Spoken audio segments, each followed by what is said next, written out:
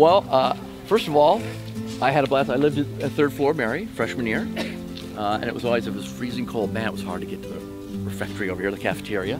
I don't know if you guys know, but when I got married, we had our wedding reception in Rat Hall. It didn't look like Rat Hall. So we put all kinds of tents in there and all sorts of stuff. But yeah, we had like 200 people. And I'm still with my same gal 25 years later. I started as an English major, it became a minor only because I spent my sophomore year over in Spain, and it was such an insanely immersive program. So I ended up being a Spanish major and English minor. Being a foreign exchange student opened up my eyes to the whole world. When I was at St. John's, I started doing things like getting involved in the theater, which I would never have done before. Subjects that didn't interest me earlier was suddenly, you know, I like geography. I was always into history, loved history, took a lot of history classes here, but you know, geography just wasn't my thing. And now suddenly, I had to learn everything about all the countries.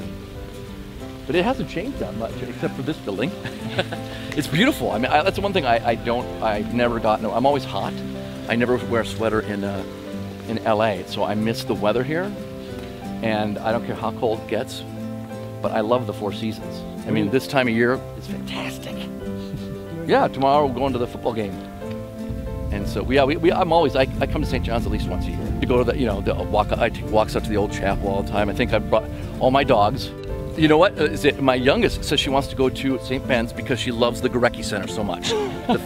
That's her whole thing. She's all about when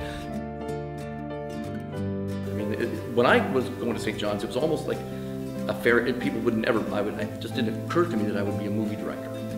And because those possibilities weren't open. But now, I mean, by the way, when I was here, there was one VHS deck on the entire university. That was in the library. And remember, there were no cell phones. There was no way to make a movie. Whereas now, in the Summer Center, there's plenty of stuff.